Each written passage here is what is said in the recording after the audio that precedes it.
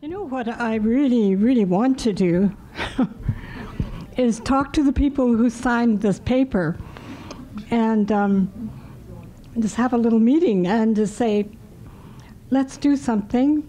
Who's willing to do what? When should we get together? Let's act. That's what I really want to do. Maybe there will be a couple of minutes before I have to leave. If anybody is really wanting to be active and really thinks that the idea of the letter to Trump or from Canada or from us, if they really want to do that, then maybe we can just go over there, the few who are willing to act. So Keith, you were late, I think, were you? So some people have signed in on to give their emails out so that they can learn about the next event that some of us are supporting, which has to do with the story of Okinawa. So anyway, reading. There's a prologue in the beginning of Obasan. I'll see if I can remember it. There is a silence that cannot speak. There is a silence that will not speak. Beneath the grass, the speaking dreams, and beneath the dreams is a sensate sea. The speech that frees comes forth from that amniotic deep. To attend its voice, I can hear it say, is to embrace its absence, but I fail the task. The word is stone. I admit it. I hate the stone. I hate the sealed vault with its cold icon. I hate the staring into the night, the questions thinning into space, the sky swallowing the echoes. If I could follow the stream down and down to the hidden voice, would I come at last to the freeing word? I ask the night sky, but the silence is absent. The silence is steadfast. There is no reply. Now, I wrote that in 1980 or so, when I thought that there is no reply to the question of evil in the world.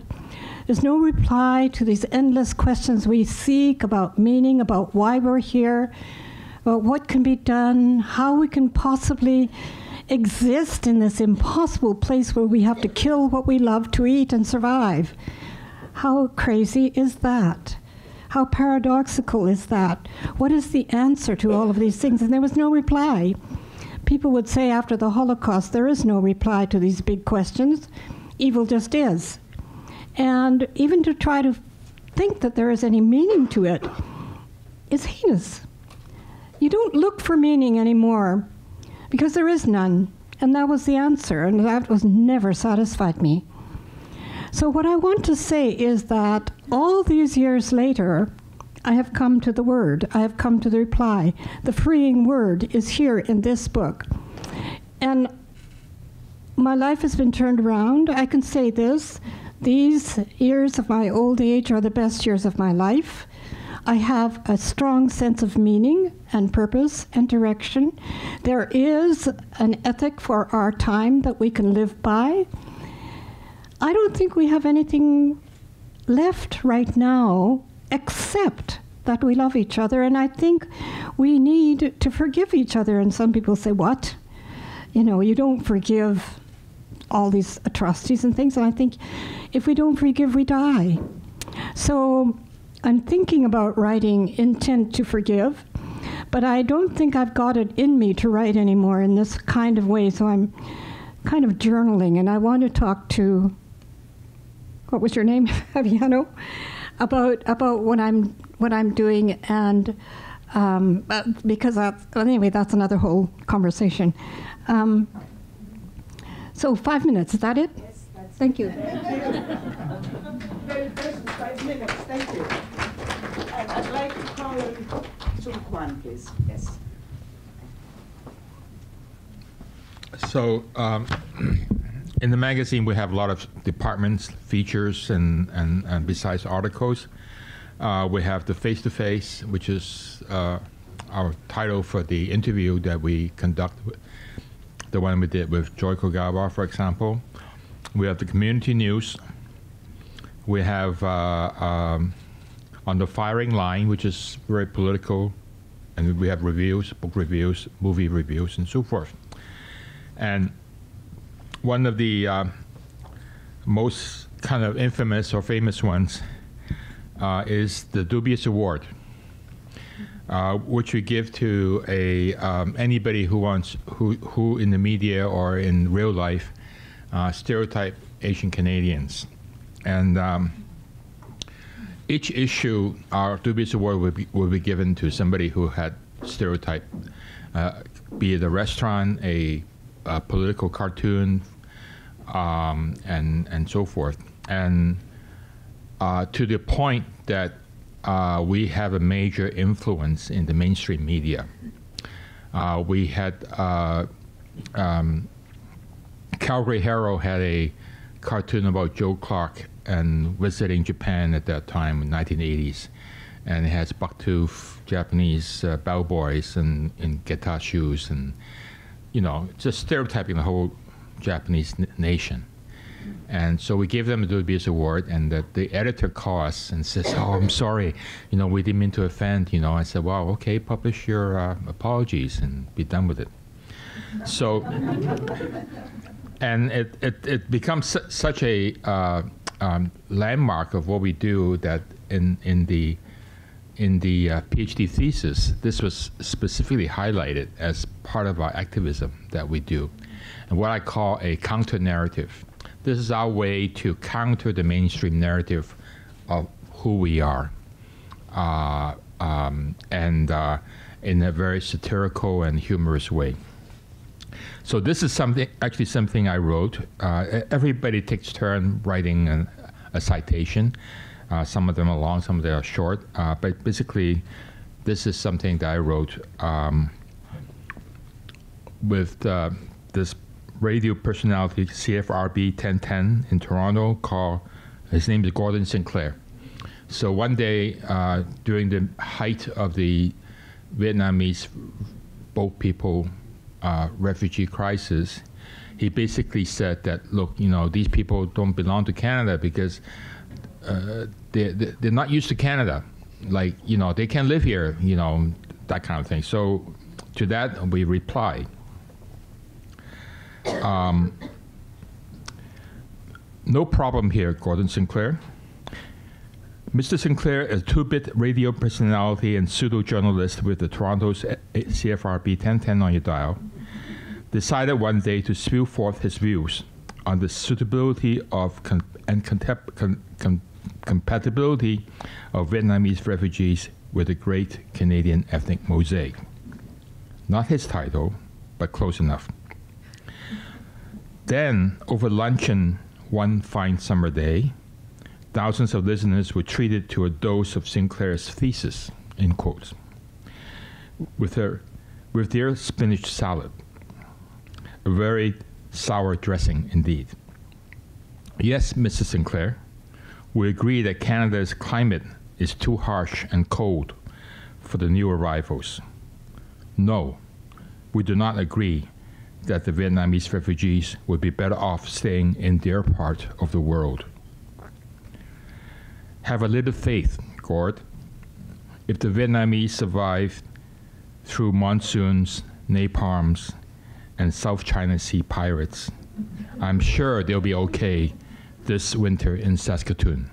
Thank you. Thank you so much.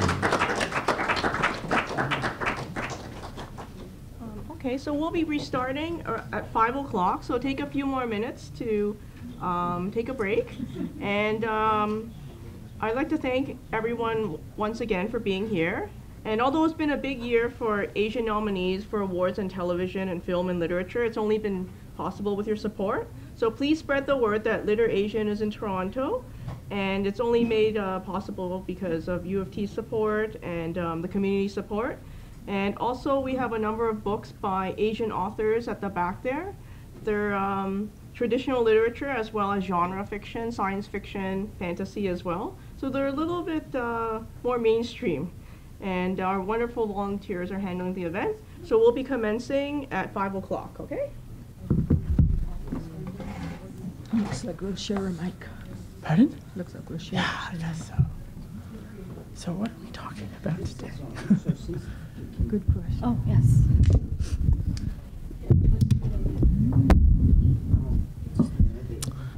You want some water?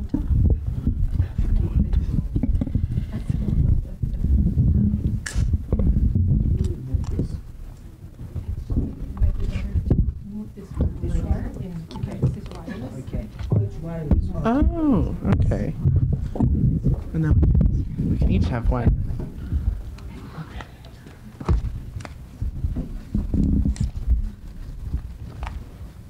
Okay, so welcome back to LiterASIAN Toronto second panel for the day. There might be some people joining us after work and may not have been at the first panel, so I'd like to reiterate how happy we are that you're here with us today for the first Toronto LiterASIAN event. LiterASIAN was started in Vancouver by the late Jim Wong Chu, and now it's grown to include Toronto. And we are here today to celebrate the best in Canadian arts. The theme today is Asian Literary Activism. The dictionary definition of activism is the action of using vigorous campaigning to bring about political or social change. And in the first panel, we discussed the history of Asian Canadian literary activism. And for the second panel, we will talk about Asian Canadian literary activism in modern times and the influence on the LGBTQ community. And the panel will be moderated by Dr. Tania Aguila-Way. And Dr. Tania Aguila-Way is an assistant professor of English at the University of Toronto. Her current book project, Asian Canadian Literary Ecologies, explores the intersection between scientific knowledge seeking and environmental anxiety and contemporary Asian Canadian literature. And our two panelists includes Cheng Thom and Shani Mootoo. So please welcome me and join me in welcoming them.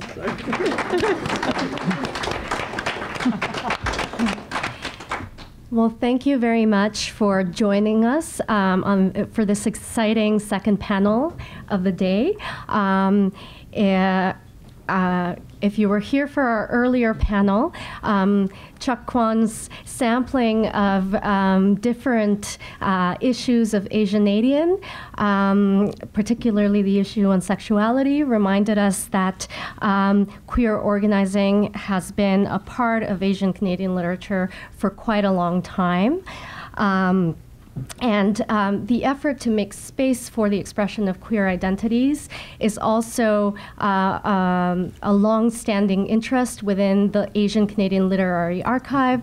The works of people like Wei Sin Choi and Sky Lee and Hiromi Goto come to mind, just to name a few. And it gives me great pleasure to introduce two writers whom I count as two of my favorite writers, and whose work I think beautifully extends the legacy of the writers that I just mentioned and brings them into the contemporary moment. So I'm going to introduce each of our speakers in turn. I think we've decided that Cheng is going to go first. Is that Whatever you like. Are you okay? Go first? Actually, I'm like, I don't know what I'm gonna say. Would you like to go first? I don't know what I'm going to say either. All right, I can start. I will do it. We will. Okay, Yeah. but I would go first if you were more comfortable. Oh, that's it. No, It's up to you. Okay. I can go ahead. How about I go ahead and then you can fill in gaps if you see me struggling. I'd be How's happy that? to. Okay. Yes. Perfect. Okay, Yeah. so we will have Cheng Thom first, and then Shani Mootoo, and I will introduce them each in turn. So, Cheng Thom is a self-described writer, performer, lasagna lover, and wicked witch. She lives and dreams from the unceded Indigenous territories that make up colonial-era Canada. A prolific poet, fiction writer, and essayist, her published book-length works include the award-winning Fierce Femmes and Notorious Liars, a Dangerous Trans Girls Confabulous memoir from Autonomy Press, A Place Called No Homeland, a poetry collection from Arsenal Pulp, and From the Stars in the Sky to the Fish in the Sea, which is a favorite of my toddlers. So it's a children's book, also from Arsenal Pulp Press. She has featured as a performer at such venues including Versus International Poetry Festival, the Canadian Festival of Spoken Word, Word on the Street Toronto, the Blue Metropolis Festival, and numerous other literary festivals. She has also completed the spoken word residency at the Banff Centre and the Arise residency at Eventual Ashes Theatre and Buddies in Bad Times Theatre. A social worker by trade, Kai Cheng is a deeply experienced arts facilitator and workshop provider.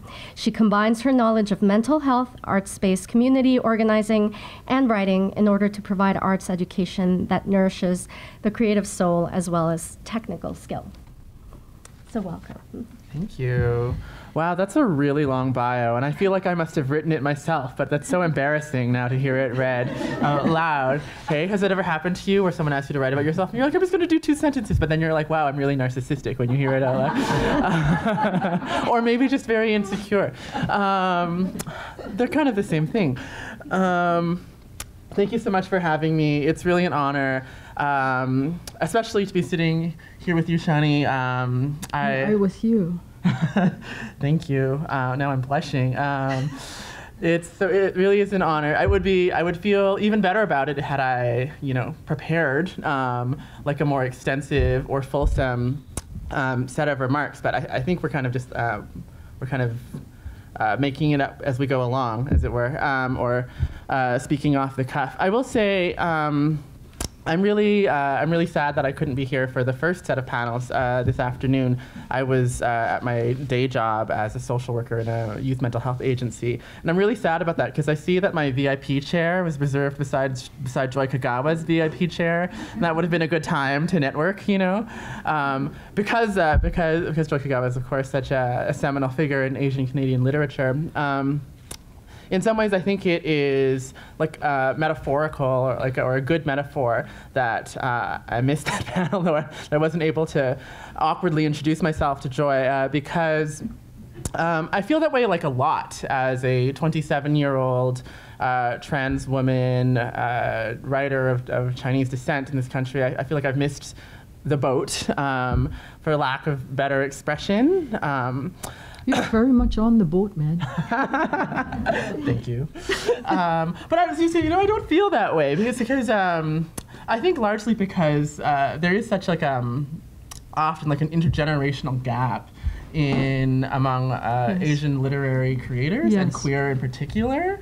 I remember coming up as a writer, and the first time I actually encountered Joy Kagawa was that she came and did a workshop for children at a library that I was volunteering at when I was 14. The Fraser View branch in South Vancouver, if that means anything to any of you. And I remember just being blown away, right? At once, just blown away by the presence of this incredible, shining figure in the literary arts. And then, of course, discovering all of the things that Joy Kagawa has done and written. Reading Obasan for the first time at 15 or 16 years old.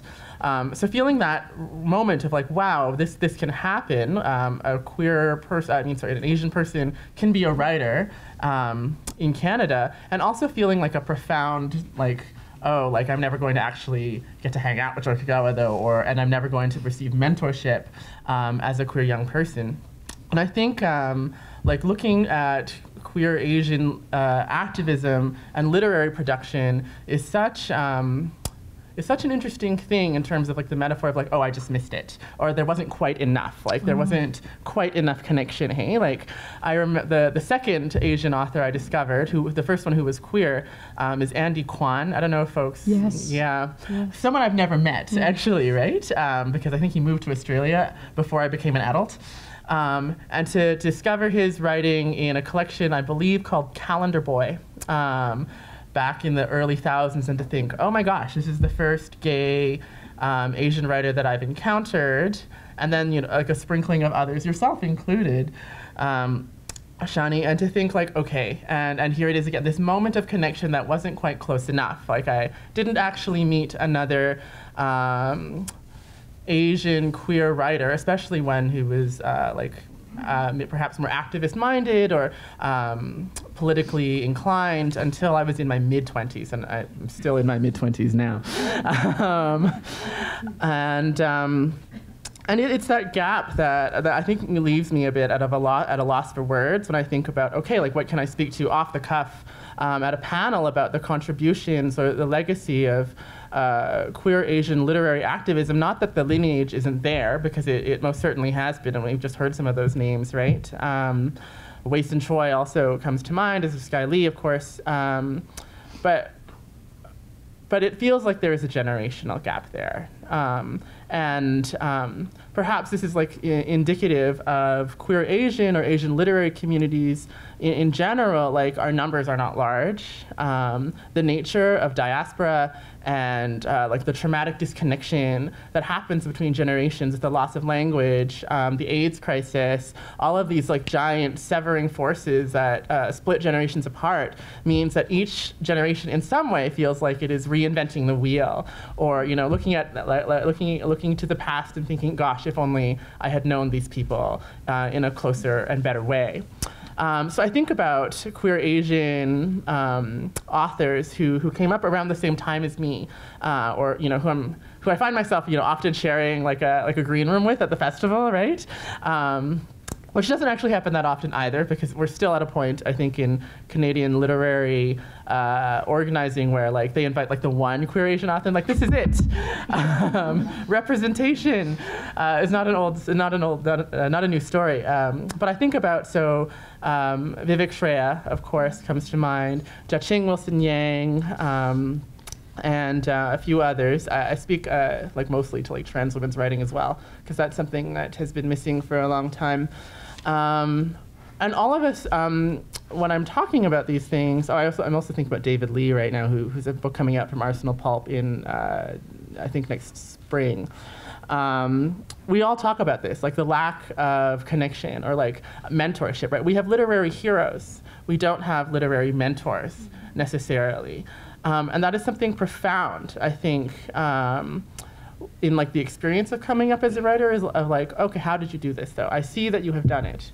How did it happen? And that is, I think, even more particular to queer community, because there are so many questions, like not just how do you become a writer and how do you do this living as an artist thing, but also how do you survive?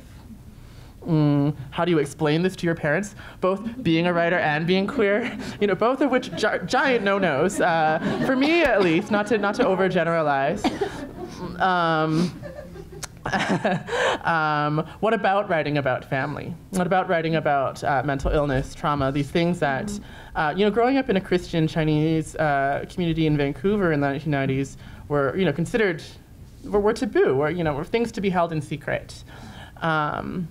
And I think still are in a lot of ways. So, you know, things have changed. And so when I think about, maybe I'll just end on this note quickly, I think about that misconnection. And I think about like what I hope to contribute as a community member as well as a writer in queer Asian arts communities. And I think about that, like building connections that endure and that reach out, and like taking the opportunity of that social media presents us, like that this movement, like a movement around leftism and identity politics based organizing and writing to shape an experience for both the generation that came before mine and the generation that comes next of having the conversation, right? How do you do this thing? And what is it like? Yeah. Okay, that's me. I'm done.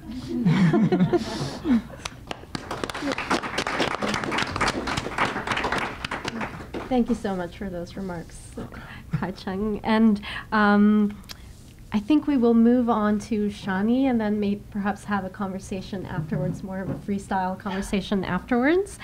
So I will introduce our second guest, Shani Mootoo, who was born in Ireland, grew up in Trinidad, and has lived in Canada most of her life.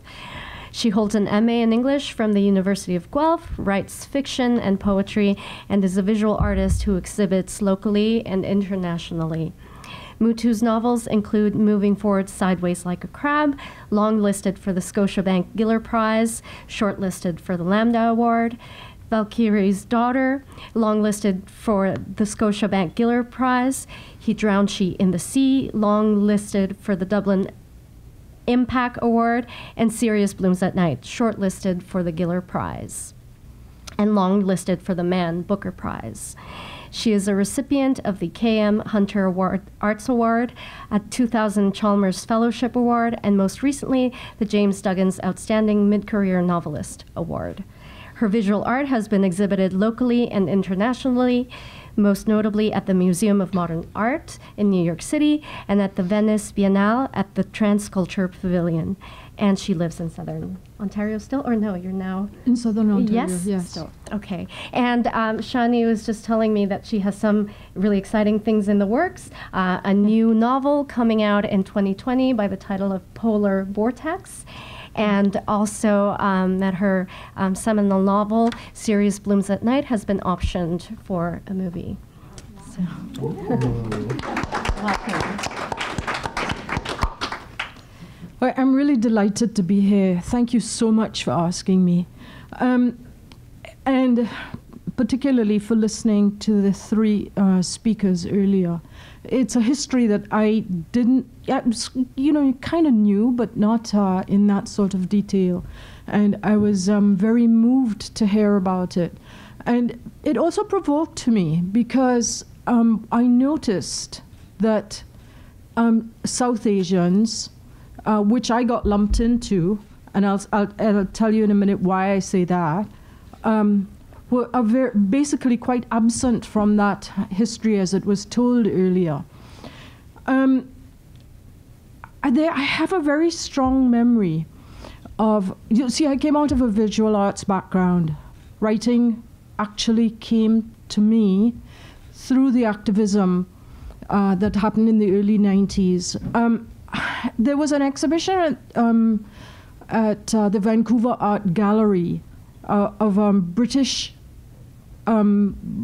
South Asian painters, artists, Shuttapa Biswas, Sunil Gupta, people like that. They were being shown at the time.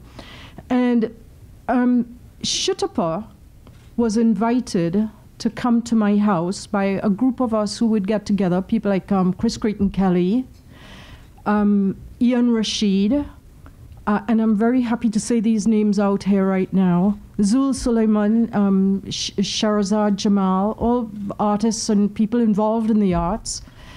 And Zul would eventually put together a magazine called Rung. But we got together to invite Shuttapa. And this happened in the kitchen of my house on Granville Street in Vancouver.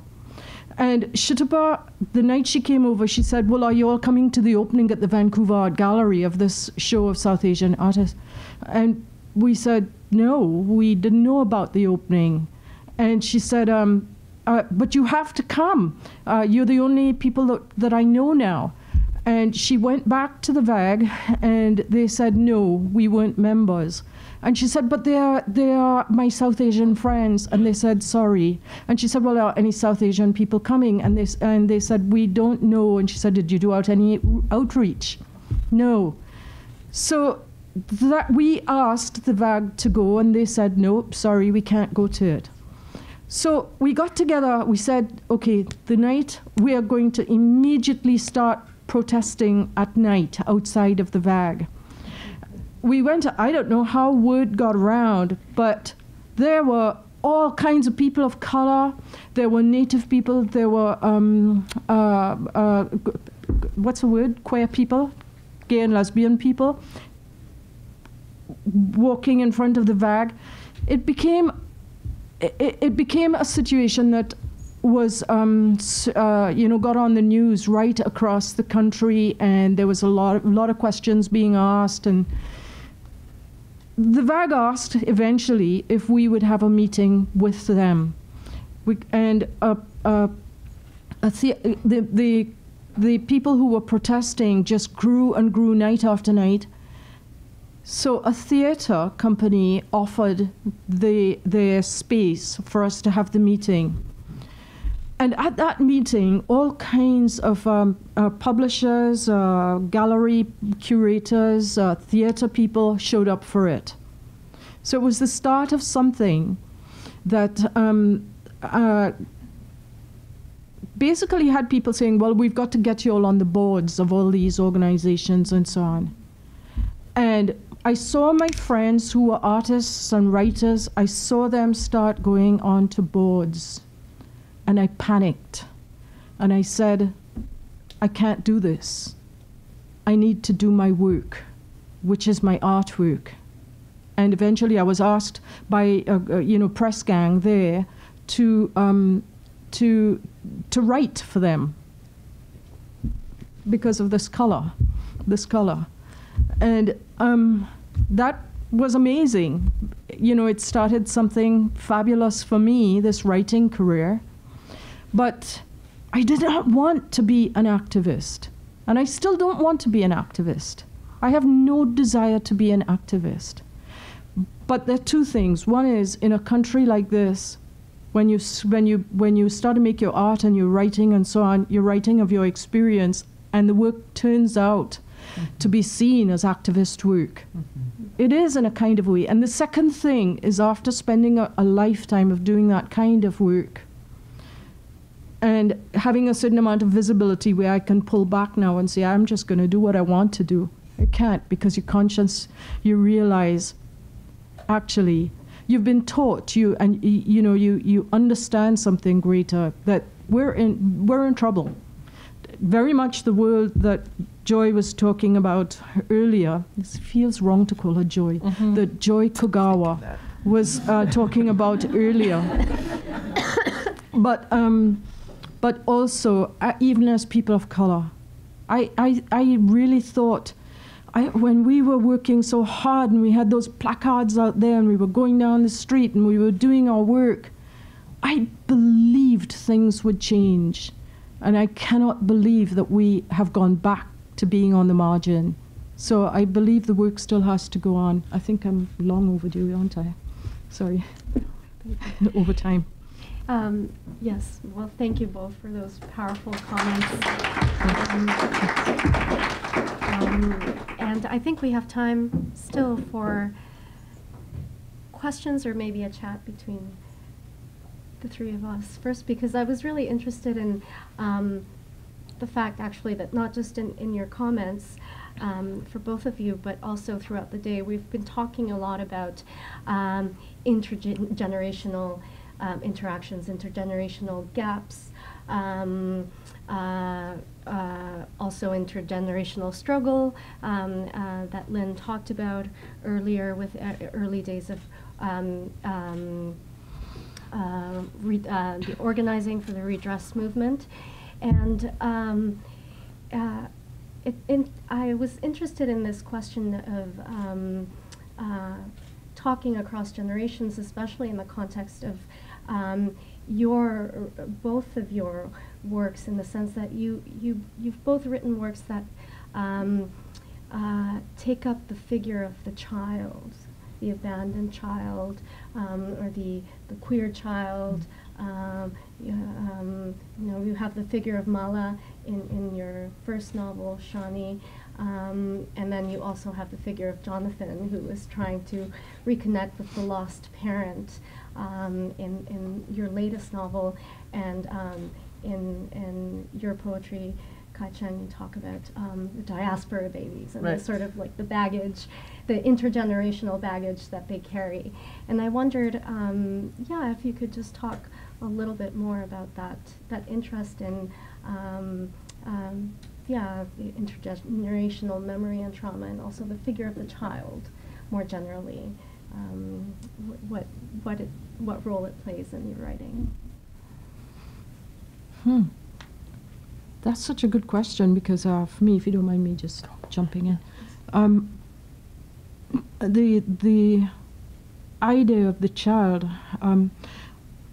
or even cross-generational or generational, I think probably for a lot of queer people, I was at an event not long ago in Toronto where someone came up to me and said that I was an elder now, and I had to support the young writers and so on. And it's very interesting because she's a queer person who said this to me, and I was thinking to myself, elder, I don't even know what it is to be an adult. And the timelines that I think in heterosexuality that allow you to have markers with family, how you see family moving and so on. For most heterosexual people, queer people don't really have those necessarily. Certainly not in my generation. But I think the child part, I mean, we could start, getting into psychology here, but the child in my stories is very much still me struggling to be seen and for a voice, and I'm just putting it into those characters. Yes, Sydney is an older person, but Sydney's stories they're all related to that desire to be seen. So he never becomes a person. He's always in the state of childhood, one of the things that I found interesting as well this morning, thinking about it, Desh Pradesh. Do you remember Desh Pradesh? It was an attempt to bring South Asians together, and when we got together, I think one of the reasons that that kind of thing for South Asians was so difficult is that, as South Asians in the diaspora, we were taken and scattered, and we lost our language or languages, the original languages. When we got together at Desh, there was always these factions, and I was not a proper Asian because I didn't have a mother language. I didn't have a language. And the other Asians, they would perform their various languages and their songs and so on from childhood, from back home, and I had none of that sort of thing. So, and as a queer person, there was a further fractioning. So, it's kind of hard. I just want to name Ian Rashid, Vivek Shreya, Shutapa, Nobesi Philip, Dion Brand. You see, I have to put blacks in there because when I was growing up in Trinidad, what was important to us was the Black Power movement. We were struggling against Britain. We were not, and then there came this thing, the blacks and the Indians, and what is Trinidadian? So I think of myself more Trinidadian. I am the color of an Asian, but I'm a Trinidadian at heart, Sorry, carry on. Oh no, I would have you carry on for the rest of the panel. That's fascinating. What was the question again? The figure of the child. Okay. The diaspora so babies. I know. Sorry. No, it was amazing. I love it. The figure of the child. I mean, the child, like the lost child or the dispossessed child, is like a trope, right? In diasporic Asian literature. It's also a trope in like queer or gay literature, and has been for a long time. It's funny. I kind of made this joke when in this review I wrote of Jia-Ching Wilson-Yang's first novel, Small Beauty, which I think every queer Asian, I think every Asian person should read. It's fantastic. But in that review, I made this joke like, yes, Jia-Ching Wilson-Yang, riffs upon these familiar themes for queer people, childhood loss, haunting, trauma, as well as for Asians, childhood loss, haunting, trauma, right? And we see this in American Asian literature. We see it in American queer literature as well. We are like obsessed with the child. I mean, to get into psychology, right? I think everyone is a little bit obsessed with the child within, because we never get to be a child long enough, and we never get to grow up. We never get to grow up. Yeah, it's this interesting thing. I think especially for queer people, like, there's that Peter Pan syndrome of like always like living as a youth and like not knowing what it means to be an adult because there isn't a model for queer adulthood really. But then there's also like the Wendy syndrome where you don't have parents really who are effectively parenting you, and your friends don't have effective parents, so you are parenting each other. And getting it quite wrong, actually. And it's tragic, to be honest. My job, I only work with queer youth. I'm a therapist to trans youth who are mostly marginally housed or homeless. And all of them are way too mature for their age, right? Like, they know way too many things. And they also don't know like so many. And it's fascinating that you say, this person said to you, you're an elder. I think I said the same thing to Trish Sella once, by the way, and she was like, I do not identify. And I was like, okay, fair. And then I had the moment because, I'm 27, and I had a client recently say, so as an elder trans woman, I was like, what are you talking about? I'm in my mid-20s, I keep saying this. So we're obsessed with childhood, right? Because I think we're trying to figure out what does it mean to develop as an individual and generationally. Like, if you don't know what it means to be a queer adult, and I don't know what it means to be a queer adult, and we also both don't know what it means to really be a child in the sense of being held and yet protected. These people want so badly to have us as adults. Want right? it. Yeah. What are we to do? We have to, we can only write and rant about it, I think, and try to figure it out. Yeah. Well, thank you. Thank you for that wonderful discussion. Intergenerational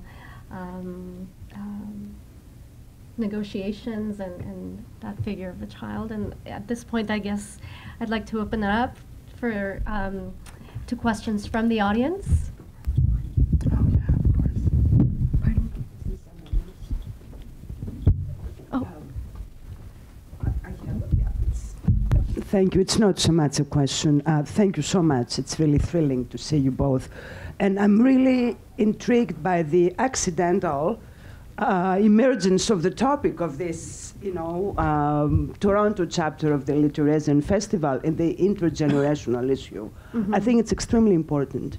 For instance, you mentioned Ian Iqbal Rashid. He was a good friend. I remember Rang. I published the review of Funny Boy by Shyam. Yeah, that's right. Yeah, so yeah. that's part of, I'm not Asian, obviously, but that was my community for many years when I lived out west, and I remember the editor of Rang magazine, so I'm not going into a nostalgia trip, don't worry. But what I'm trying to say is that I noticed in the last while, with all these interesting scandals or whatever we want to call them that have been coming through CanLit, different circles of CanLit, that one of the things that I've noticed is that the younger generation of writers, different generations of younger writers, don't seem to know what CanLit was and what it has become. They seem to suffer from a certain kind of presentism. And I'm not saying that as a criticism against the younger generations. I think it's also the responsibility of the subsequent generations, not necessarily the elders, but subsequent generations, to make sure that what efforts they had to make, what it was like, and how it has reached this point. And we still have a lot of work to do, but it's important to know the different trajectories, the different communities, queer communities, Asian Canadian communities have gone through, Indigenous communities. So I would like to hear you meditate or think loudly about what do you think as a younger writer, as a younger elder writer, and as a quote older writer, how you think you could bring different generations together in terms of maybe not active, different forms of writing, mentorship programs, or what? Thank you.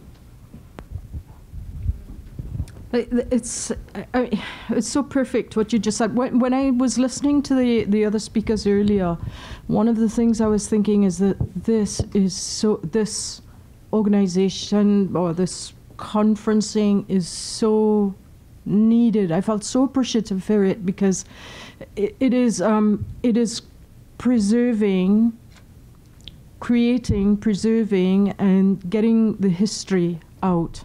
and the history is missing. At that conference, I don't remember what it was called now. It was something at the Harbourfront a few months ago. Do you remember?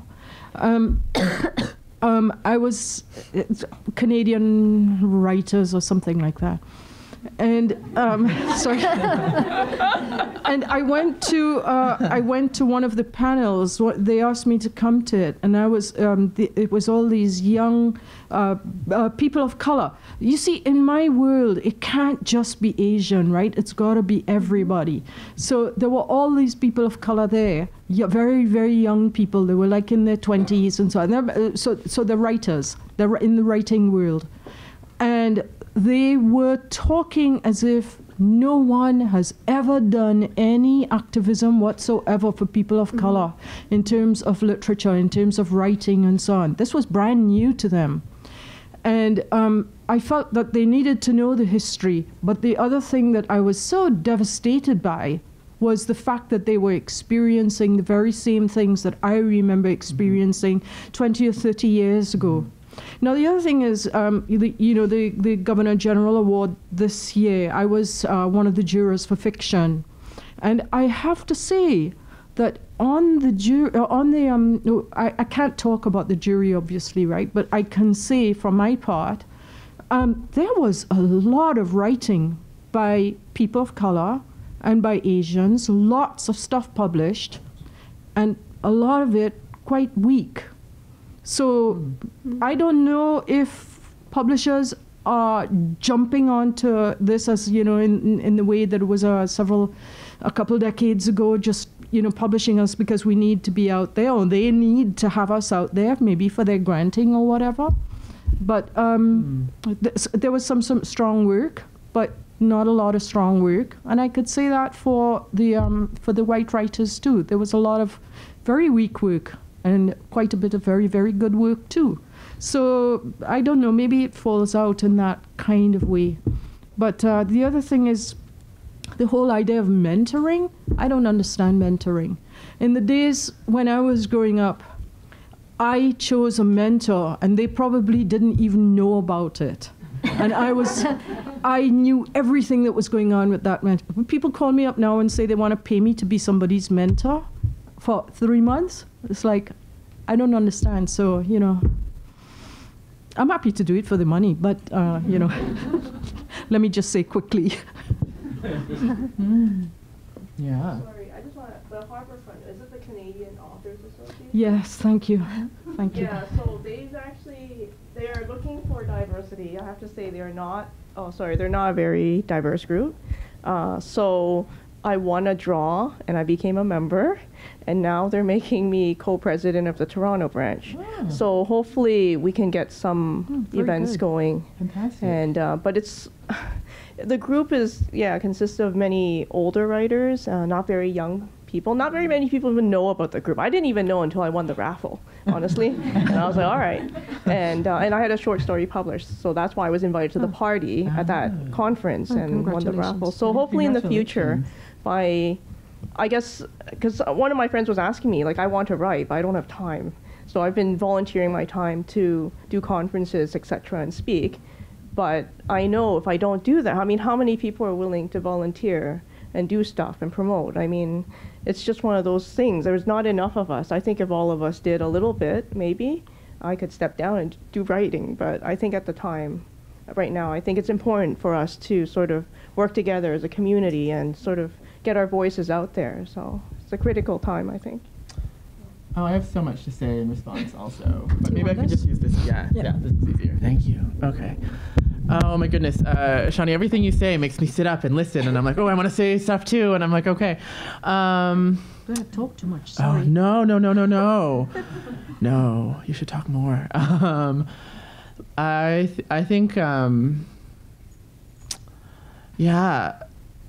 I want to speak to the mentorship piece, because I think what you mentioned, like, so we don't know how to be mentors. We didn't have mentors in the sense of like someone talking to you and kind of helping like edit your work and like plan a career as a writer. Like I never had that. I still don't have that.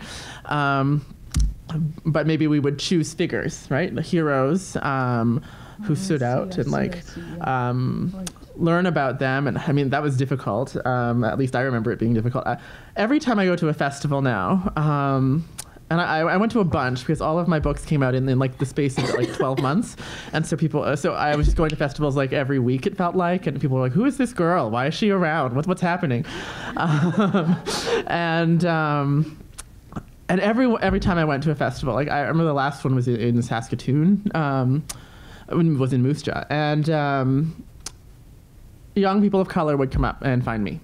Sometimes they would be a little older than me, actually, but you know, we were young together, and they would look at me and with these eyes, right, and they would be like, "Tell me everything about you, everything." But then it would turn out they already knew everything because they were on my social media and they, you know, had dived deep, and you just feel that yearning, right? And the question always comes like, can I have your email? Can we stay in touch? I would like to be a writer, a singer, a model. Like, okay. And I always say yes, actually, which is a mistake. Don't do that, because they will email you, and then you're going to disappoint someone by forgetting to reply, or your reply is inadequate, or whatever. But I don't think the answer can be like, tough kid, figure it out. Like, I think that was the answer to me for such a long time. And let me be honest too. You know, I look at we talk about generational friction, but there was so much in CanLit right now. And I came in making jokes about it and to try to speak about it more sweetly, but I feel some bitterness too. Like, I feel pretty angry, to be honest, if someone's going to really drill down and ask me how do I feel about like Asian Canadian literary community's legacy to me, like as a transsexual woman who's 27 years old, and apparently all this stuff has been done, and I have looked for it, right? Like, I've researched the lineages. I spent like all this time in the Fraser View South Vancouver Library branch typing into the catalog, right? Did those people look for me? Did the famous Asian Canadian writers who were queer and writing and doing activism, did they look for me? Did they look and say, who's coming up now? Can I make myself available? Do you need help? Are you experiencing the same thing I experienced 10 or 15 years ago? How sad that is. I wish I could help you. No one did that.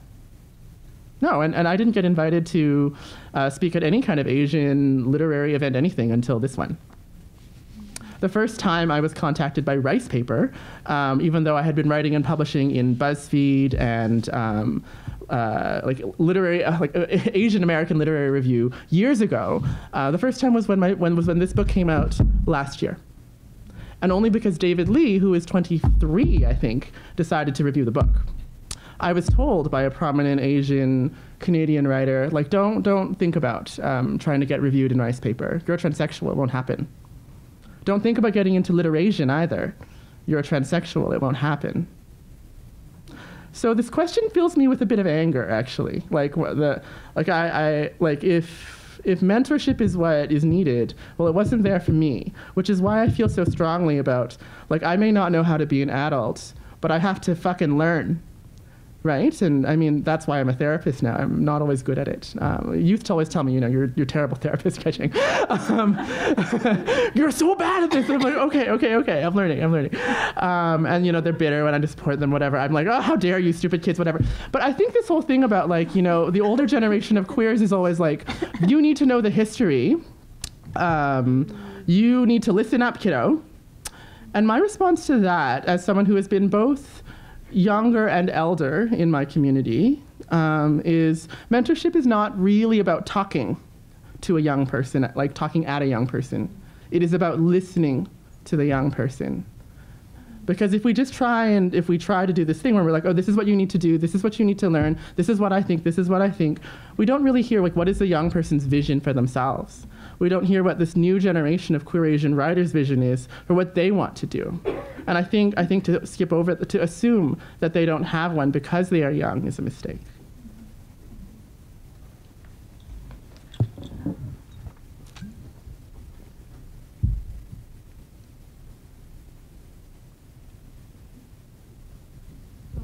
I just hope you're not mad at Rice Paper or LiterASIAN anymore. No, I feel so embarrassed about that now, to be honest. But, you know, Love it. There was a question in the back.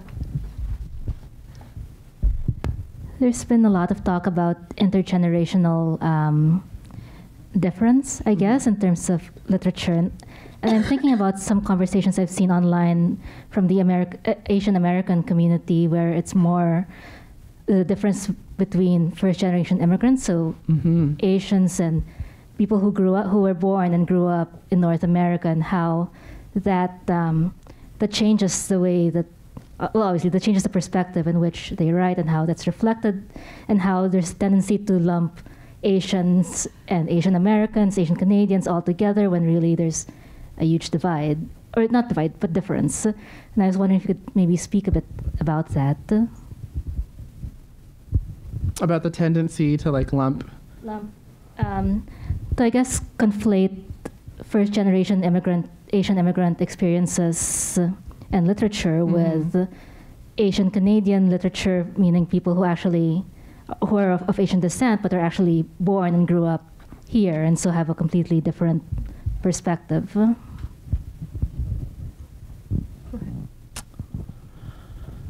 God. I would say, like, Canadian literary community in general is small, right? Like, it's a closed loop in a lot of ways. Asian Canadian literary culture is smaller. You hear the same names a lot. Every time there's a new name, it's very exciting. I mean, in some ways, I think it is inevitable that, like, those two experiences, Asian American and Asian Canadian, are going to be conflated, because so many of, like, the standouts, like, of literary production in English among Asians are American, right? Like Amy Tan, of course. Like, everyone's sick of her, but also we have to be grateful.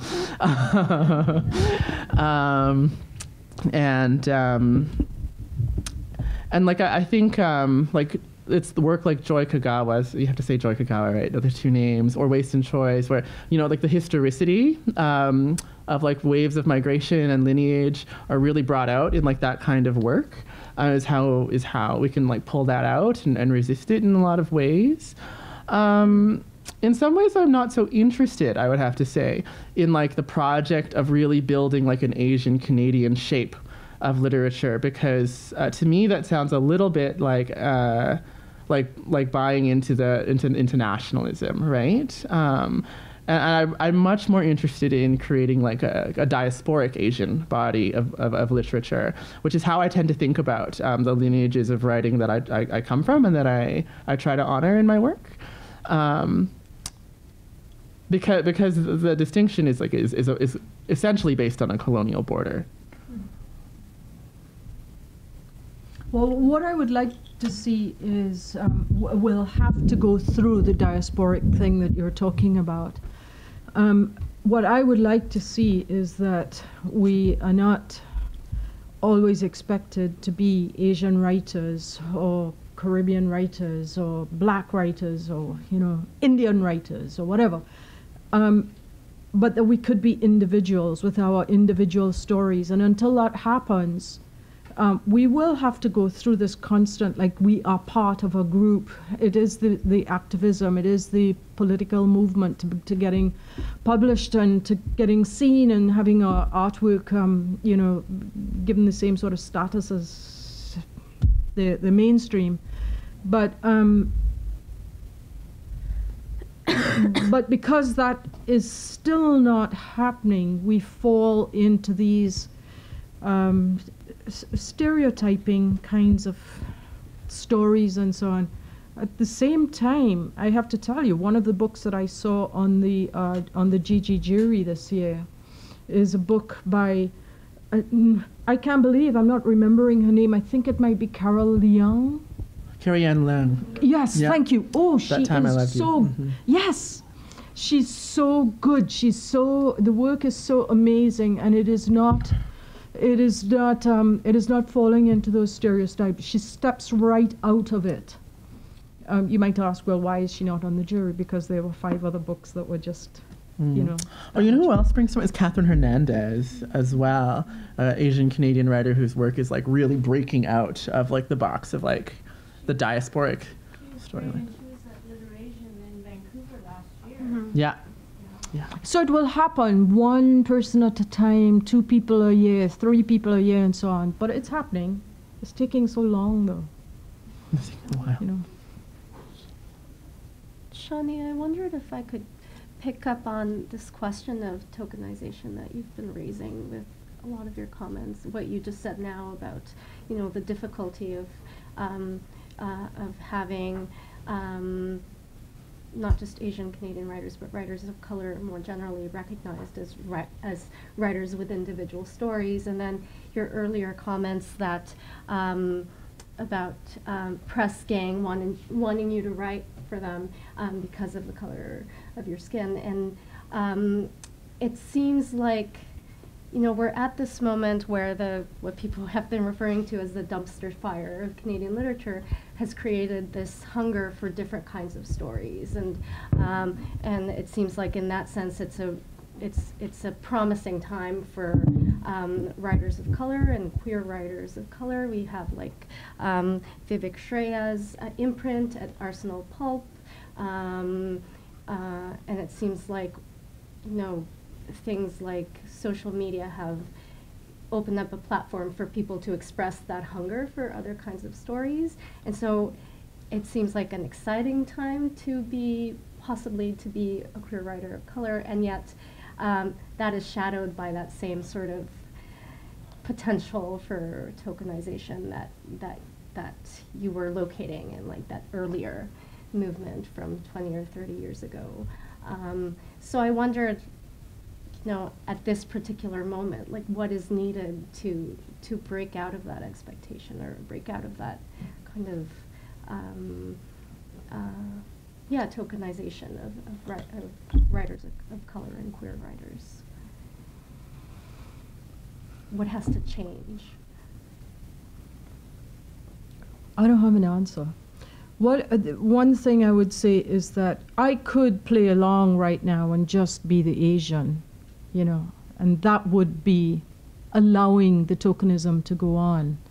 But I am naming it. I am saying, and at the same time, I'm so glad to be here. You know, like because I think this is a really important conversation, and in fact, if you had an Asian, a brown-skinned Asian like myself here, who was from Asia itself or from that background, I would probably have issue with that as well and say, well, you know what, we have an Asian kind of experience as well, and we are, once again, as Caribbean people, we're invisible because, you know, so it's complex, it's incredibly complex. And, you know, I think it's something that we're just going to keep having to fight. Look, you know, what's his name? Joshua Whitehead's book, Johnny Appleseed. Mm-hmm. Yeah. Fantastic book. But as soon as it came out, they tried to shut it down. You know, so many places tried to shut that book down. So I don't know, it's an ongoing fight. I hate to be pessimistic, but this is a cause for celebration, this event. So little things like this, building constantly. No, I don't mean that this is a little thing, okay? I mean, events like this, constantly pushing, making us stronger. But once again, I don't want to be part of a group. I just want to be me writing about my things, you know? What do you think that, thank you. What do you think the tendency to keep this group identification going is coming from? Because I think it's coming from the dominant mainstream society at large, but I also think in some cases it comes from within the groups sometimes. But why shouldn't we? Sorry, carry on. No, I think it's important to understand that when it happens, at least in my mind. Sometimes it signals tokenism, it signals stereotyping, it signals the worst aspects of multiculturalism and stuff like that. But some other times, I think one of the panelists, earlier, I think it was Dr. Kwan, who said there is strength in numbers, so there is a sense of solidarity. You make a stronger point, and so I think it's not necessarily a neither or, but it may be necessary at certain political moments in order to galvanize people, and it may be problematic in other moments. I don't know. I'm thinking. You answered it perfectly. I mean, that's it. You know, we have to come together, and I wouldn't be here if it weren't for this kind of activism of, you know, done in the past and stuff like that. And but it's not all that I wanted. They have to exist together.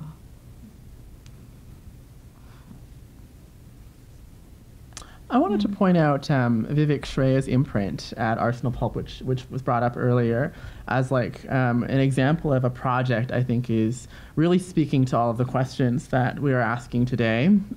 First of all, around mentorship and intergenerationality. For those of you who don't know, VS is Vivek Shreya's imprint at Arsenal Pulp, where every season, I believe, or maybe every year, I can't remember, a first-time book-length manuscript author is selected, and I think they have to be under the age of 25, maybe 29. I'm not sure, young, that the selected writer then enters into a dialogue with Vivek, where she works with them over the course of the year to edit that manuscript, which is then published through Arsenal. And I love that because it is really so much about Vivek giving back, like a gift to community, building a network of writers who like have intergenerational lineage but are also empowered to speak to the projects they want to work on today. And then when it comes to like the question of tokenism, I think part of the problem around tokenism is like white people have the power and the money, right? And we're always defining ourselves in relation to them, or as like in some way shaped by colonization or whiteness. I think this is probably going to be a controversial reference now, but Junot Diaz speaks about this. You know, like the conversation that happens inside the margin is so much more interesting than the one that happens between the margin and the mainstream. And I think this is part of the answer, right? Is building institutions, an institutional memory, intergenerational conversation, where that conversation can happen. Then you don't have to worry about being a token, because a token only exists in relation to the mainstream. I want to address the strength in numbers and coming together. I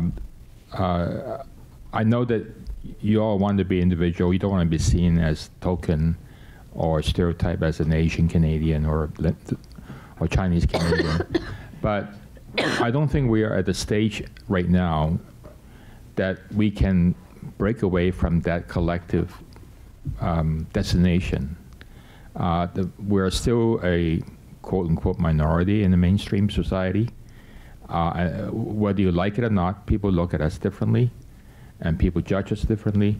And that's the kind of thing that we had 40 years ago. That's why we had to get together and say, look, we might be Korean, we might be South Asian, we might be Vietnamese, but we all have to get together to have that identity, to push ourselves into the mainstream society. And that until you have big enough numbers and influence that you can even overtake the mainstream and force Canada to recognize that we are multicultural rather than just white Anglo-Saxon. So that's a kind of dialogue that we were having at that time. So as an elder, Kai, I don't think you know what it means to be called ancestors. I was called an ancestor. We were called ancestors. What? In the PhD thesis, the last chapter talks about what the ancestors gave us. So you know, that's even a worse term than elder. You're absolutely right. Outside of this, I live in a place where there are about 5 people of color, in Prince Edward County. And there, I am always insisting that I am a person of color, that is my tribe. My tribe is not in Prince Edward County. When I come into a room like this is where I can do my other activism and say, I want you to know who I am. Because this is the only place where someone might say, you're right.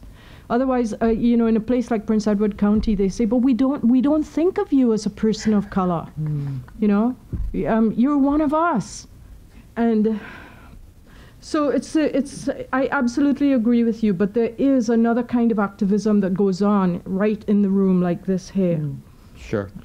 Yeah. And I just wanted to, I guess Hannah Kim is going to host another one of these shows, November 15th, next Thursday, right here in the East Asian Library between 4 and 7, is a tribute to Tony Chan, who was the co-founder of Asian Canadian, and also our 40th anniversary, our 40th birthday bash. So you're all welcome to come and see these ancestors.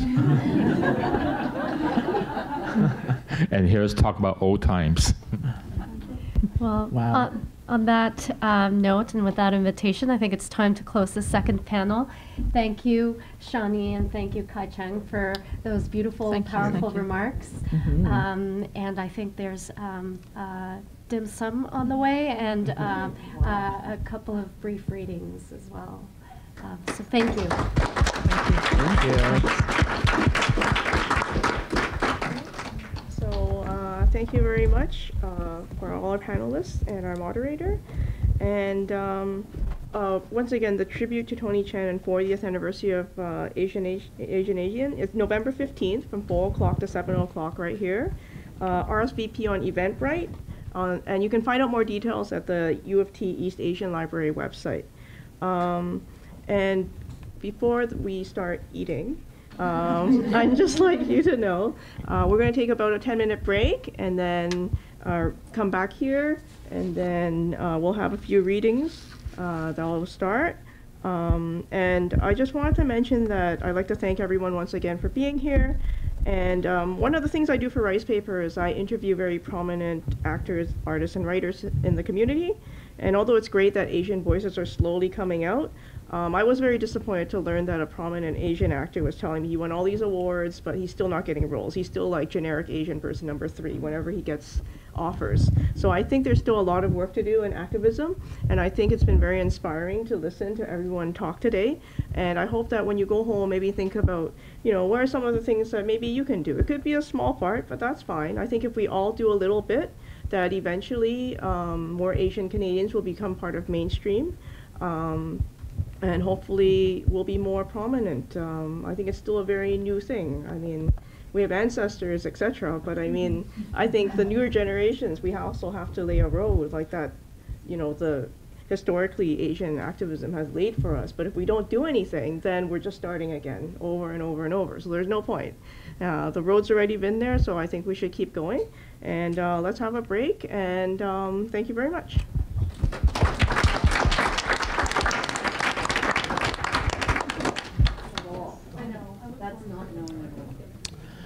It's always nice to have like an intimate audience for poetry, don't you think?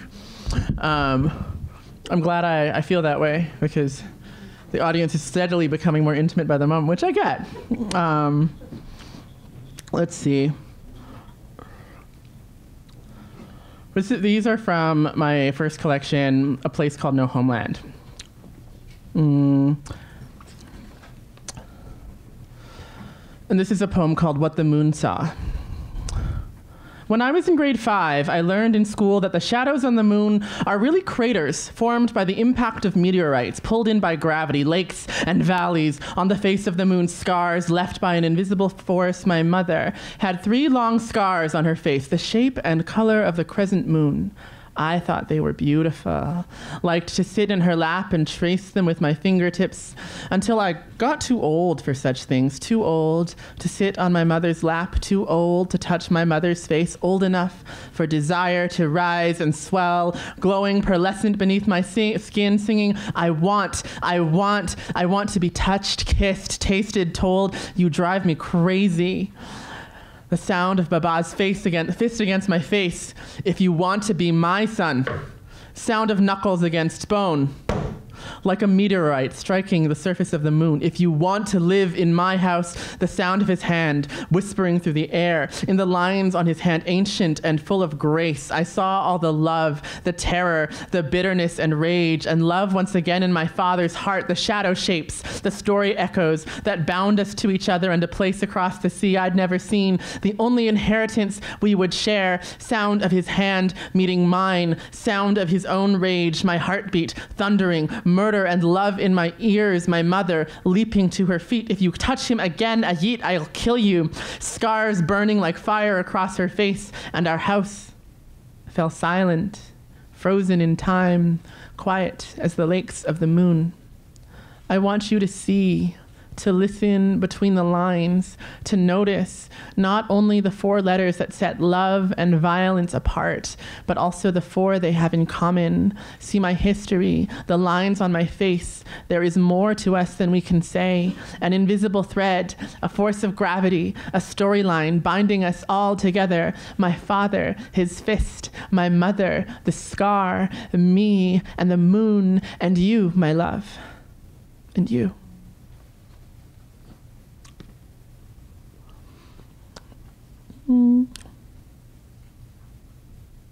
Made.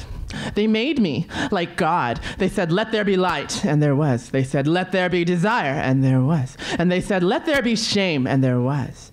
They made me from dust and from dirt, from the shameful soil of the ugly earth I was made. They said, come forth, and obedient as dust I appeared. Stretch-skinned and raw-boned, heart a skinny offering, hungry as shadow and silent as worship I came. To serve in silence and leave the same I was made. In bathrooms and backrooms, in alleyways and empty stairwells, they made me. From the drops of their sweat and trickle of blood as they bit down on my lips, from the tickle of fingers as they scraped my ribs, they made me. In the dark, in their image, they made me, but smaller. Smaller fingers, smaller eyes, smaller asshole, smaller cock. The better to be fucked with, my dear. Fucking was the secret. Fucking is the word. Fucking is like the word of God. Fucking more than breathing, more than seeing, more than Facebook makes you real. In the darkness that was before fucking, nothing wanted to be made real, because nothing wasn't enough of anything to be something. Nothing spoke no language. Nothing did not know touch. Nothing had no hair on its chest, no blue in its eyes, no gold in its hair or light in its skin. Nothing was not in fashion magazines or on the radio. Nothing was not televised. Nothing was not the revolution. Nothing was not even close. So nothing took its skinny heart to the rain-soaked streets. Nothing took its danced its shaking body to a quivering beat. Nothing whirled and twirled and clicked its heels and drank Jager bombs that it discreetly vomited a few minutes later and wanted and wished and made silly promises to the reckless universe so that when they came asking for obedience, nothing said yes, yes, yes, yes, yes to the light and the darkness and desire, yes to being born, yes to blowjobs for nothing at 3 a.m, yes to dirty talk, dirty like the soiled and rotten earth, yes to come here, bitch, and suck it, bitch, and you like that, bitch? Yes to intimacy. Yes to the possibility of being loved. Yes to the hand on the thigh, crawling up and under. Yes to being slapped in the face. Yes, I'll be a bottom. Yes, I'll be your bitch. Yes, your cock is huge. Put it up my ass. Yes, it's fine without a condom. Yes, fuck me. Fuck me. Fuck me till I bleed. Yes to fisting. Yes to being born. Yes, I'm fine. No need to feel guilty for the bruises. Yes, I like it. Yes, I love you. Yes to touch. Yes, I want to be sexy. Yes, I want to be happy. Yes, I want to come. Yes, yes, yes, I said yes. Yes to the light bringer. Yes to filth. Yes to the apple. Yes to Eve. Yes to pain and to shame and to wondering and to crawling home half naked, reeking of weed. Yes, make me fuckable. Yes, make me real. Yes, yes, I want it. Yes, I said yes. They made me. One more. Trying to go for happy now. Okay. Thank you for putting up with this. These poems were written like at a very angry time in my life when I was doing survival sex work in Montreal, the earlier ones, that is. And it was difficult. It was a difficult time. So let's see. Okay, one about poetry, because this is LiterASIAN, right? One about poetry. Book fetish. For the past 3 weeks, I've carried a copy of Amber Dawn's memoir, How Poetry Saved My Life, in my purse. It's a slender volume, fits nicely tucked alongside the eyeliner, compact mirror, switchblade, cell phone, lipstick. My femme talismans, my woman's tools. I take it with me everywhere, on the metro, to pore over while ignoring the cat callers, to pay what you can, queer dance parties, to glance at while hiding in the bathroom from bad exes, to school, where the nice white ladies who are my classmates in the social work department are curious to know what I'm reading, and then they say, oh, politely when I tell them it's a lesbian sex worker's autobiography, how interesting, is it for research? Yes, of a kind. I am researching queer history, femme future. I am researching my own survival. My thesis is my life. Amber Dawn says, lying is the work of those who have been taught that their truths have no value. Reading that one line makes me want to slide between the book's covers, cry myself to sleep. I've always needed books, the way some of my punk queer friends need cigarettes or weed or clear packets of Molly the size of a thumbnail. Without them, I get fidgety, anxious, start to sweat, can't have a good time, can't get down, can't see the point of paying rent or going to work or having sex. I hoard my books, hide them in unconventional places, in the underwear drawer, the crisper of the fridge, a leftover reflex from childhood, when my parents would take them away to punish me or my sister would rip them up just to see me cry. That worked better than hitting, they said, because I cared more about my books than I cared about my body. I learned from this that the best way to control someone you love is to threaten the things they hold dearest, to take away the things that make them free. When I was 16, I discovered queer poetry, poems about boys becoming girls, about boys desiring boys, girls fucking girls, and everything in between. I knew immediately that I needed these poems to change my life, to make my escape, to become somebody different. I needed these poems, but they came printed in books I couldn't afford since I was never allowed to have a job or keep any money. This is how I learned to steal books. Paperbacks are easiest, especially thin ones. You can roll them up and put them in your sleeve or your waistband, but no one suspects a cute little Asian girl like me of shoplifting anyway, do they? If I was black or brown, this would be a very different story. I stole the books I wanted, like a rat stealing the blue eggs from a robin's nest. I stole Gloria Anzaldúa and Audre Lorde and June Jordan and Michael Ondaatje and Allen Ginsberg and Maya Angelou. I stole them because I loved them, or at least that's what I said. I could have borrowed them from the library too, but that wasn't enough. I needed to own the things that I loved. Someday, I'm going to put every single book I own into a big wooden chest, from slim paperback volumes to hardcover bricks. I'm going to drag them all out to the roof of the highest skyscraper I can break into. The books will be taken aback at first by all that expanse of open blue. They'll have grown accustomed to the dark insides of my jealous custodianship, to being tucked inside purses and slipped inside pillowcases, crammed into refrigerator crispers. But slowly, little by little, they'll start to flutter their pages. They'll catch the wind beneath their covers. They'll soar off into the sky. I'll wave goodbye and whisper, I'm sorry. And because they are wise, I think they'll forgive me. Thank you.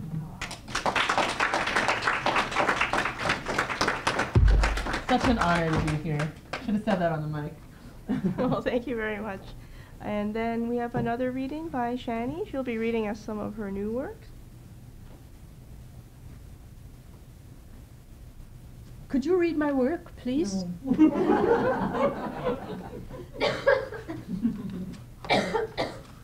That was fantastic. Thank you. Thank you. So the first one I will read. These are unpublished. This is what I've been working on for the last little while. This is called Fisting the Earth. And it's written in 3 parts. On the telly's screen, flames arc, oranging the Arctic sky.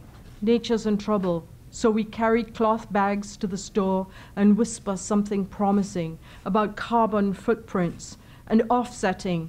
But need in this story is the unreliable narrator. In the country, one needs a car. In the kitchen, one needs a dishwasher. 12 million coffee pods a year, ending up where? Fossils fuel the generators that run turbines, that generate electricity, that fuels my air conditioner, that keeps me alive in the rolling heat waves that are the result of burning oil and coal and gas, that fuel generators that run refrigeration, that keeps me alive in the rolling heat waves that are the result of burning fossils. 2. In my dreams, swim fish full of plastics and antibiotics. Eddies of fire twirl and swirl, fire on stilts, fire pens score fire graffiti on the sides of mountains. People are evacuated while houses burn, and animals' cries cannot be heard. The permafrost is melting, and basements flood. Abstention from cow product consumption is a joke. 7.6 billion of us and counting. There's mold in the carpet, and 5-year-olds are taught to use a gun, making us all comrades in alarm. According to the telly, everything's collapsing. Then turn it off, one might say. But you keep watching because you don't want to miss how it ends. In 2017, 15,549 people were killed by guns in the US. Sorry, there's nothing poetic about that. 3. And just like that, this moment is already gone, the past. The nowness of now, reinterpreting yesterday, or simply forgetting. Fly everywhere, fast. This might be our last hurrah. The weight of us plus time equals this global incineration. That was for Joy, Kogawa. And so is the next one, and the one after that. So this is what really preoccupies me right now. It's what's happening with this earth that I too am like just really crazy about. Mm-hmm. This one is called Memoir Number 3, and it's written in 5 parts. 1. Post-university days consciousness awakening, I joined the we. We the margin, we the people, we the community. We imagined, were an avant-garde. The first to be rattled so, spot hidden signs, nuances highlighted. We alone knew, we alone could contemplate, articulate, eradicate, stimulate. We marched, pumped fists, stood at the podium, spoke truth to center, waved declarations, attached our signature, refused excesses and excuses, rode bicycles and carried cloth bags to the co-op. Those were the days, my friend, when we dug in our heels, leaned our backs against the monstrous weight of our margin, and we shoved until we tore the house down. Or so we thought. Those were the days of believing, my friend, in exploration, experimentation. The struggle was a grail. Success met was success suspect. Failure was but gasoline. In those days, now was now a slap of the open palm on the table's cold, hard top. We tattooed our noble claims upon the breathing skin of sea, on the sides of canyon walls, the price of water and of air, of jungles and rhinos, tusks and ramps and railings. Who's allowed to speak for whom, who dares and dares not, and who teaches what and where, and finally, so we believed, into the garbage pails, gender, race, and sexuality. 2. All the while, our backs were to the horizon's thin line, an unfathomable distance. If we'd ever cared to look, we saw nothing there but haze, fields unsown, horizon unknown, not yet beckoning. Time was not a line, not a circle, but a knot. The past was the pan-seared side of a moment, a halfway mark, an endless thread unspooling. Sleight of fist flipped, the future in the open palm, a canvas on which it lay raw and coiled, a bead of water trembling under sunlight's equivocal kiss. Busy shouting, clapping, etching, sculpting, eggs that appeared to be hatching, We didn't see the future's face, the terror, the gasping. 3. Now, 9 years short of twice the middle of my years, I remember when, a damning phrase, memories of the flowers wilted now we'd planted, that pile of rubble of the monuments we erected. Perhaps winter is the future, for these days winter is always coming. 4. Oh, Mr. Street Corner Evangelist, it's too late for repentance. The fraying future is at hand. Neo-Nazis rising, gay rights trampled by your religious freedom, super typhoons, tornadoes, and rising sea levels, and the margin remains solidly where it always was. In the second decade of the 21st century, 2 lesbians in Malaysia are publicly caned, and the Kenyan president says gay rights are of no importance. Police officers and lifeguards in Canada and in the US allegedly covertly perform white supremacist hand gestures. In Japan and Norway, pregnant whales are slaughtered. These days, genocide of minorities occurs regularly and with impunity.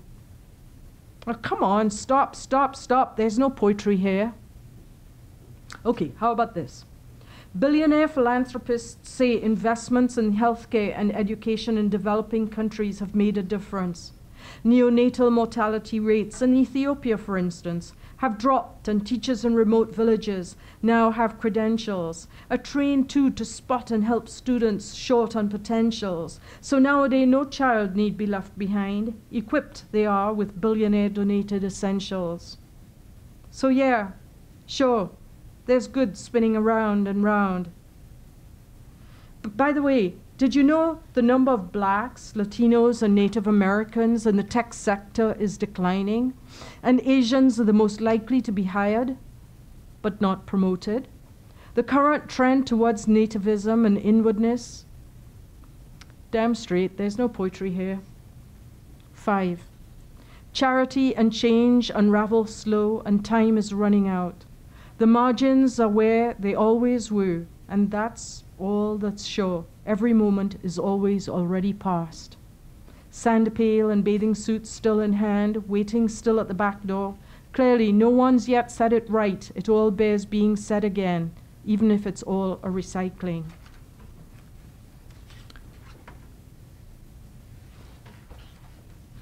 Sometimes I think those are the corner, the people who stand at the corner and they wave those repentance signs, repent now, the end is near. Mm-hmm. And you used to think that they were mad. I don't know. I think I sound like them. Okay, the last one I'll read is called Send All Possible Answers. We Have Questions to Match. And it is as grave. Sorry. 1. I should like to meet my very first parents. I don't mean the South or the broadly East Asians. And no, not the 16th and 17th century great-grands, who apparently hail from Japan, Yakut, and Mongolia, nor the one that renders me 0.4% Native American, and not the 4%er from the Neander Valley, but the very first, the pre-primal, pre-helixed, the unhelixified one. No, not that thumping, contracting, expanding amoeba, but rather the atom whose organs include proton, electron, neutron, essence primal, initiator of all, material or imagined. I would like an amazable God, to have witnessed the crocheting of 7 billion ahas. Ladder of sequence and consequence, pathways entwined, a map unfolding towards this here 5'4", a rung on evolution's thoroughfare to the ad infinitum. Mundane yet reliable as a night parenthesizing day. And, or should that be but, then what? 2. Ice, some say, is the coming skin of the earth. Others insist we're made in the specific likeness of a supposed God, so evolving isn't an option. Once upon an atom time, we were so elegant. Now we engineer our own demise, employ technical skins against deadening cold and winds that kill, fire seasons extended, coastal waters ascending. Not all we, but those who can afford technology, zip up their shiny skins, pop a synthetic and expect to endure, forgetting the castles we ourselves have built. Nuclear, biological, and chemical weaponry, decline in bee and bat biodiversity, pandemics bioengineered, guns and bump stocks, climate change, robotics. Oh, one more thing. Aware of consequences, we nevertheless quench our insatiable appetite for the real thing. Antlers, bear bladders, tiger bones, rhino horns, tusks, tails, livers, kidneys, pelts, feathers, claws. 3. Were I phytoplankton, marine magician, converter of light and liquid air, supreme preserver of oxygen, benefactor of environments not its own? Were I phytoplankton, zooplankton's share, sacrificial of shrimp, baleen, duck, and jellyfish? Were I phytoplankton, excitable fluorescence, shape-shifting aquatic constellation? I might cop center stage, now and long beyond the notion of after. 4. No precision or gospel for this recreant, no God, no moment of, oh God, here. Purpose, devotion, mission, high-minded and charlatanical subterfuge, of the sheeple, by the sheeple, supposedly for the sheeple. No God to praise or blame for magnificent accidents of consequence. Sorry, there's just us.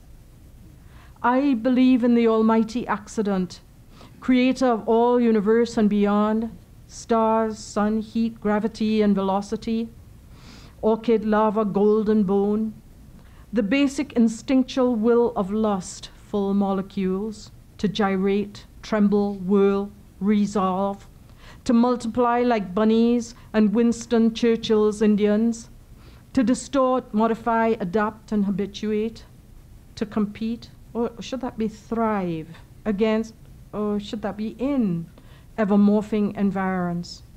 Admittedly, if there's to be no God, no moment of, oh God, where are the broken lines along which to tear, the lines to not cross? 5.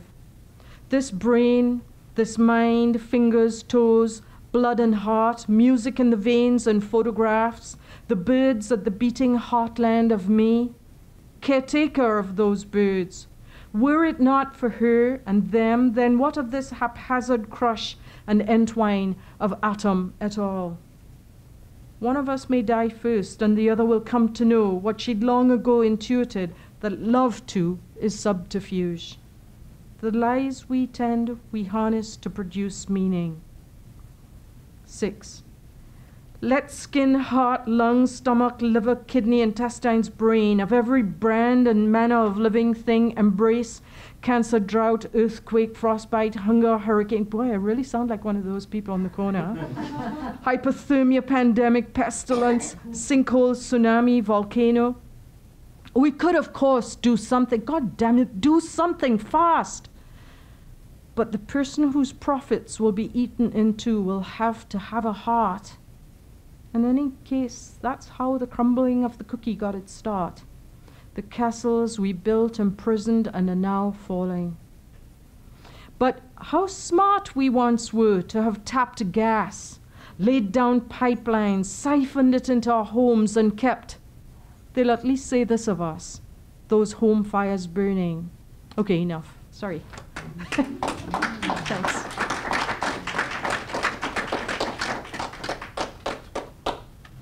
And with Shani's reading, this concludes our first ever LiterASIAN Toronto.